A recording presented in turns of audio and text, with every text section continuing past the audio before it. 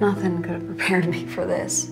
These particular kids have a knack for chewing teachers up and spitting them out. You're telling me there's not a thing you can do to capture their imaginations? We live in the British bullion belt, treasure hunter's paradise.